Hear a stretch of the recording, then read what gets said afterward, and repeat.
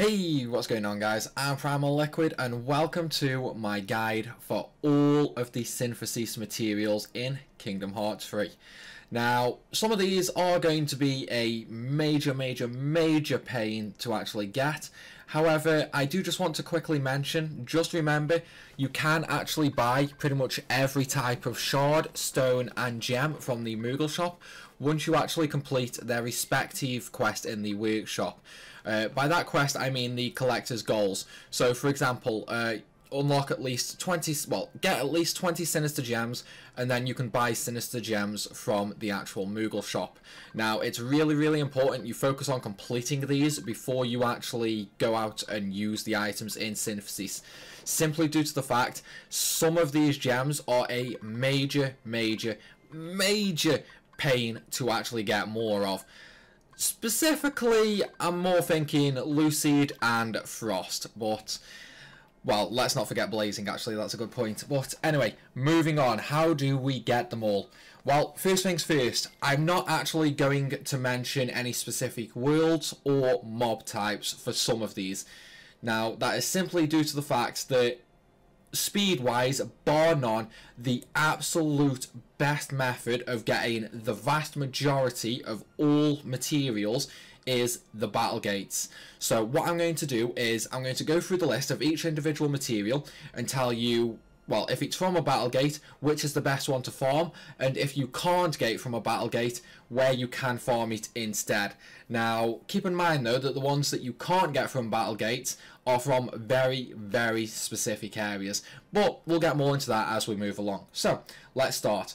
So the first one we're going to be looking at is the Blazing Shard. Now, really simple item, you more than likely can buy these from the shop anyway, but it comes from Battlegate 1 if you do need to farm it for some odd reason.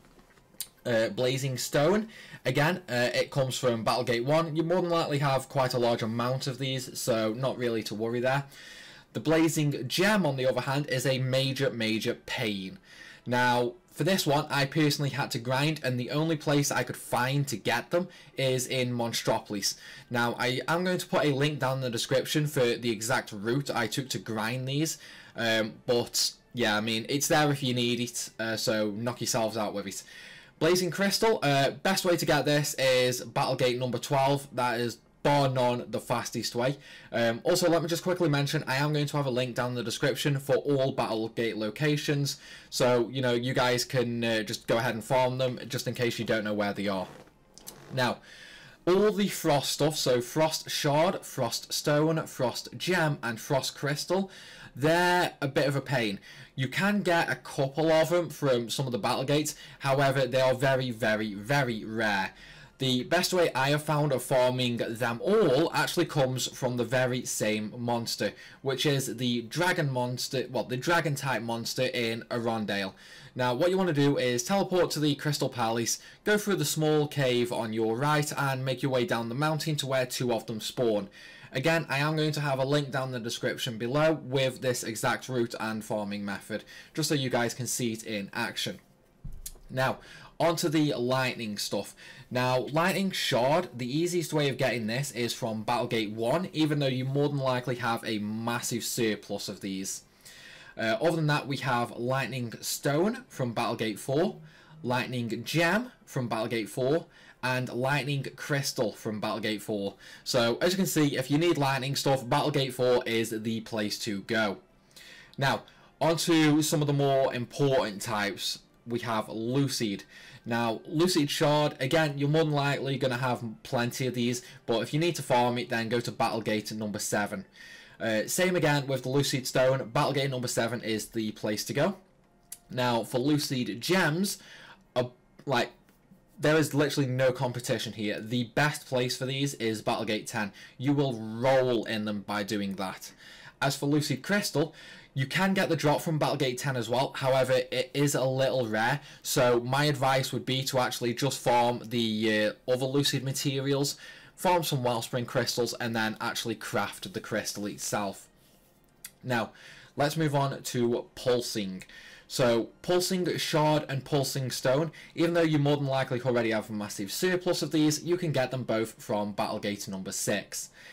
In terms of Pulsing Gems, however, I mean, this is, again, no competition. It's Battlegate number 1. It's above and beyond the fastest way. I mean, you will literally be getting 10 plus gems per run of that Battlegate. So a very, very easy and quick method of getting them. Now, the Pulsing Crystal is a little bit finicky. You can actually get it as a drop from Battlegate number 11. However, I really don't recommend that. I simply suggest actually just farming the other Pulsings as well as the Wellspring Crystals, and then literally just crafting the Pulsing Crystals, because going out of your way to get them as a drop is a major pain. Typically, you will only get 1 per Battlegate run, and even then, that's not guaranteed. So I really, really don't like using the farming method for that. Whenever I need Pulsing Crystals, I literally just go out and craft them, basically. Now, onto riving stuff. Now, the Riving Shard, Riving Stone, and the Riving Gem all come from the same Battlegate, Battlegate 0.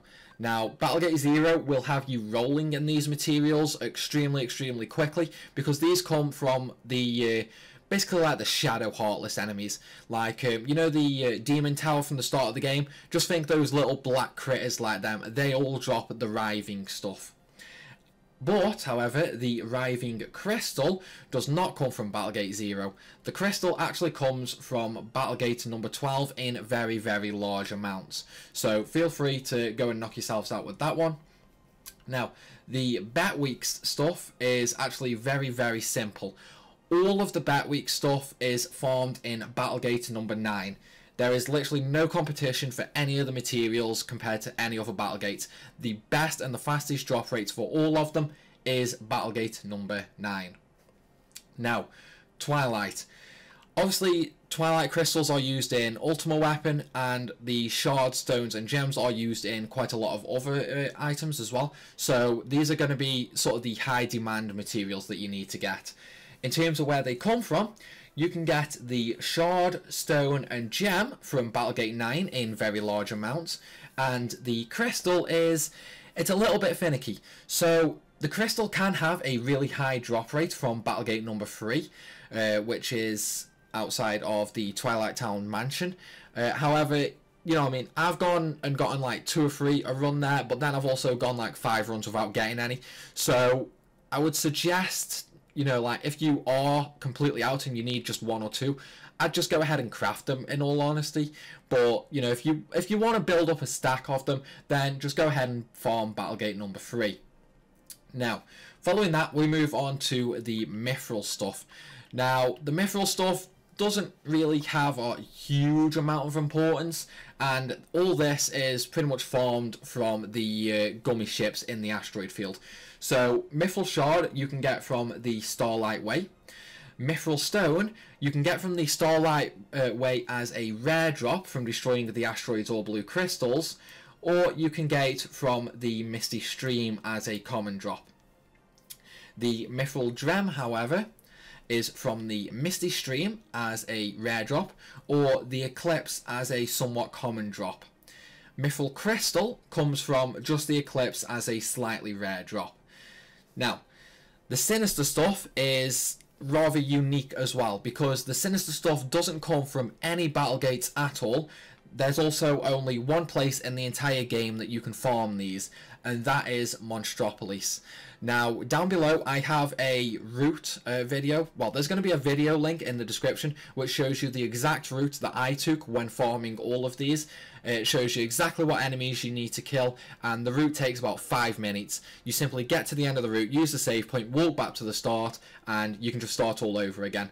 So yeah, if you need to farm Sinister stuff, then check the link down below and that will have the guide there for you. Now, onto Soothing. Soothing is really, really, really straightforward. Chances are you're probably rolling in all of these. Maybe you're lacking a few crystals, but that's all. Now, all the Soothing stuff, including the crystals, is best farmed in Battlegate number 10. Okay, on to Wellspring. Now, Wellsprings are very, very important for a lot of things, especially the Wellspring Crystals. Wellspring Crystals are used in quite literally every crystal that you craft, and also pretty much every single high-end item, as well as a lot of middle tier items as well. it's no joke to say the Wellspring Crystal is going to be the item that you need the most of. Now, in terms of the Shard, Stone, and Gems, the best place to farm these is with all the soothing stuff in Battlegate number 10. If you want the Crystal, it's no competition again. Wellspring Crystals come from Battlegate number 12. A single run will last about a minute and you'll end up with between 5 and 8 crystals per run. So again, you know, it's no competition. Do Battlegate 12 for Wellspring Crystals. Okay, now we're on to the really irritating ones. So the Hungry Shard is something that you'll probably unlock in the shop just by playing the game casually. But if you do need to farm it, then go to Battlegate number 3. The Hungry Stone, again, you're more than likely going to unlock this in the shop just by playing the game normally. But if you do need to farm it, then just go ahead and do Battlegate number 6. Right, the Hungry Gem. The Hungry Gem, I'm not going to lie, is a colossal pain in the arse. Now, you do get 8 from completing the workshop collector goals. Other than that, you need to find the other 12 from other places. You can find a couple in like chests and things like that. However, they don't come from any battle gates, and I've literally spent the past 12 hours going through the entire game again, killing almost every single monster I could find. And so far, I have found literally one monster that will drop this even remotely. And that monster is the exact same one that you're going to farm for the frost stuff, which is going to be in Arundel. Now, again, I will have a link down below in the description for that exact monster, which you can follow for the Hungry Gem as well. The part that you need to kill for the Hungry Gem drop is actually the tail on the dragon monster. It is only the tail that can drop the gem. The downside is it can also drop the stone and the crystal. So you're going to be having a bit of a tough time getting the Hungry Gem.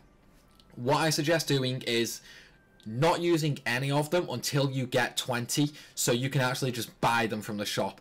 This is the one this is the one material that I'm just going to straight up suggest don't farm for. Just unlock it in the shop and just buy it, because it's much easier to farm money than it is to farm these damn gems. Okay, moving on to the Hungry Crystal. Hungry Crystal, you're more than likely going to get a big stack of while you're farming Wellspring Crystals, because they come from Battlegate number 12 as well. Okay, on to the other stuff like Fluorite and Damascus. Now, these last couple of items are used to upgrade your Keyblade in the Keyblade Forge. Now, Fluorite, the easiest way of getting that is in the Starlight Way by destroying the asteroids and blue crystals. Damascus is a rare drop in Starlight Way, but a common drop in Misty Stream. Adamantite is a rare drop in Misty Stream, but a common drop in the Eclipse.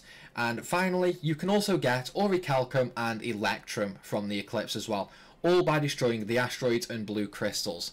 Finally, the Evanescent Crystal and the Illusory Crystal are actually drops from completing battle gates. Those are used in Mickey and Donald's Ultimate Weapons, as well as a couple of armors. But guys, there you have it. That is how you can get all 78 Synthesis materials. But that's where I'm going to end this video, guys. I hope you enjoyed it, and I really hope it helped. If it did, then leave a comment and a like. But as always, thanks for watching, and I'll see you soon.